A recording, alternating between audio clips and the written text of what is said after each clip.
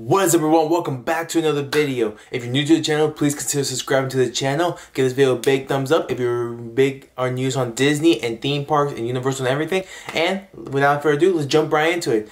Because, oh my god, this video is literally on a spontaneous video. I was not even planning on doing it.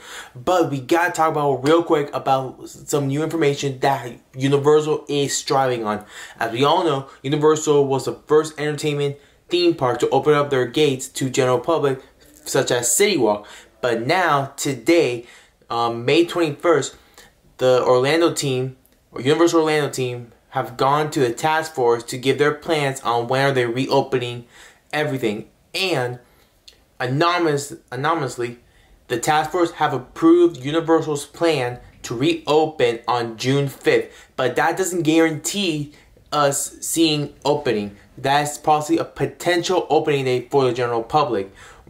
And also in the information, they also said on June 3rd and June 4th, it will be exclusively for annual pass holders and other invited guests to come over to see what they're going to be expecting. And then June 5th will be open to the general public. We will not know until the mayor of Orange County, as well as Governor DeSantis, has officially given the green light to this. Governor DeSantis does want to reopen Florida, as we all know. That's why he can build up a team of the reopening task force. So we all have to wait and see. And with everything going on, we might as well give a speculation as well as when we might see SeaWorld and Disney reopening. As we know, yesterday was the reopening to be more precisely, of Disney Springs. And the time difference between City Walk and Disney Springs was roughly around, I want to say, what? Almost a week or by now, or something like that. So,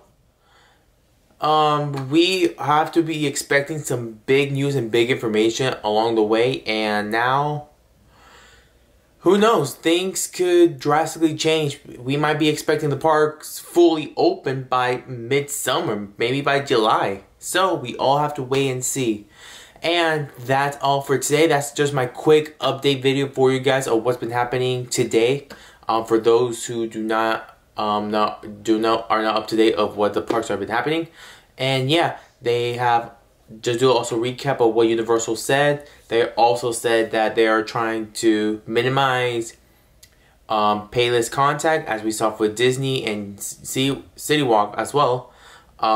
Maintain their social distancing. You must have masks on when you are in the premises of Universal. They will provide you one free face mask if you forgot to bring you one before entering City Walk. But if you do not have it, you will not be allowed to enter the property. And they're definitely going to try to enforce this rule to everyone who comes in. And this is like big news. And I approve the concept of everything what Universal has been doing, eliminating long lines, trying to do virtual queue lines, eliminate wait times in food places, do cashless checkouts.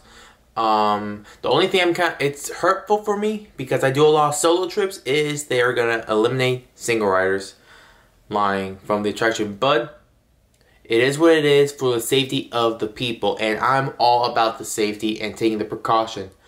And with that being said, that will conclude this spontaneous double upload day video, which I've rarely done it before. Thanks so much. If you're new to the channel, please again subscribe to the channel. Click right here. If you want to check out my last video of the day, click right here. If you want to check out a playlist, click right here. Thanks so much. Be safe. I'll catch you guys soon.